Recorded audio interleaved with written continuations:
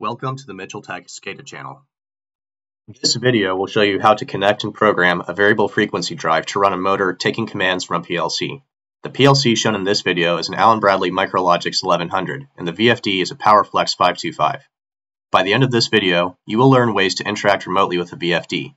First, wiring and programming start-stop commands, and second, wiring and programming to handle drive faults. Before going further, I will outline the rest of this discussion. First, I will show you the terminal layouts and wiring diagrams necessary to understand signal exchange between the PLC's discrete I/O and the VFD's discrete I/O. Then discuss VFD parameters for this particular setup. Second, I will show you the program running in my PLC. Thirdly and last, I will demonstrate the entire system running with the ability to remotely start the VFD, detect a fault, and clear the fault. Starting with terminal layouts and wiring, we'll first discuss the major points to land on the VFD terminals. PowerFlex 525s have two rows of terminals under their protective cover, whose logical layout corresponds with this image. The first terminals to note in this setup will be the ones I've highlighted with the blue enclosures. In numerical order, they are terminals 02, 08, and 14 on the right side of the diagram, and terminals R1, R2, R5, and R6 on the left. Anyone setting up a VFD should also note that terminal 01 always requires positive voltage to enable the VFD to run. In the training equipment at my disposal, Terminal 1 and many other terminals are in use for other projects, so I can't show the simplest possible configuration, but just know that you can get the VFD to run from PLC commands by simply wiring Terminal 1 directly to Terminal 11. Next, we'll discuss wiring to PLC input terminals. For input wiring, I've highlighted the only inputs you need to pay attention to with colored boxes. The signal coming from the VFD for fault present goes to my input I0/7. Highlighted in dark red. The only other input to note is the motor running status, highlighted in green. The motor running status signal goes to my input I0/8. Next, we'll look at the PLC output wiring. With my PLC program, the run VFD command runs from output O0/0, landing on VFD terminal 02. This is highlighted in dark red. The clear VFD fault command runs from output O0/5, landing on VFD terminal 08. The last wiring diagram to study shows the VFD terminals. Any technician wishing to run a motor from a VFD must connect terminals R and S to an AC power source, only two phases though. A ground wire must connect the front panel terminal for ground with system ground, and as a default, terminals S1 and S2 must observe high DC voltage as part of a safety circuit. Voltage here will typically be plus 24 VDC. Naturally, power must also run from the VFD to the motor with terminals U, V, and W, and the motor must connect to the power side terminal for ground.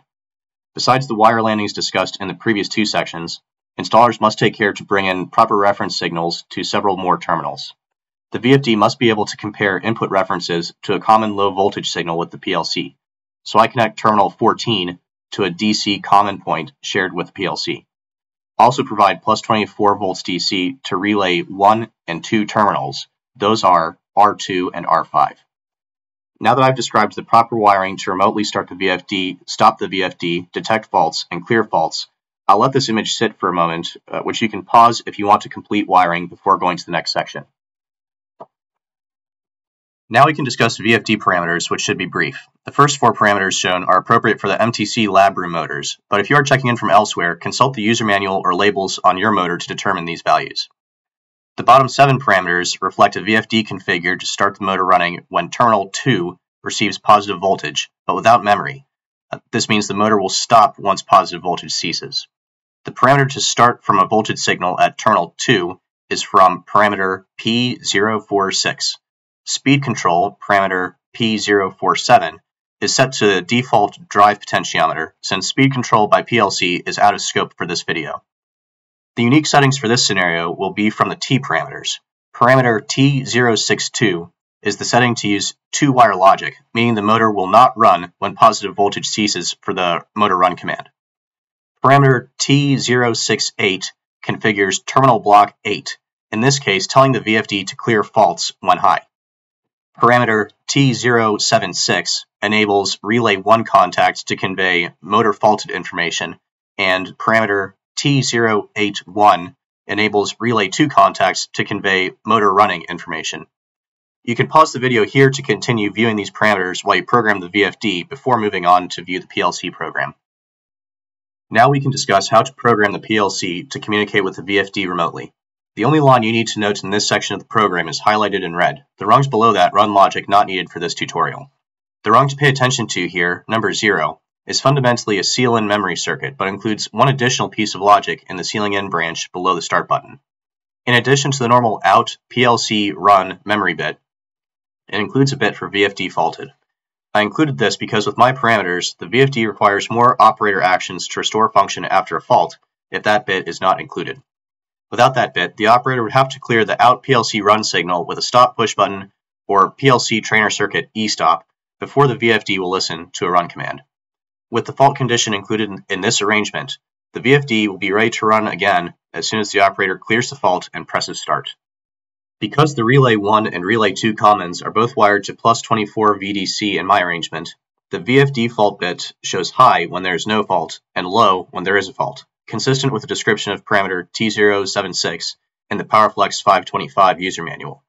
Therefore, to maintain logic continuity when there is no fault present, use an XIC bit for the fault present signal. The next section of code will show how to connect user inputs and the VFD states to outputs. Here, you can see the relevant code again contained in the dark red border. For my control panel, I've decided to use a selector switch right side position as an input mapping directly to the clear fault terminal on the VFD.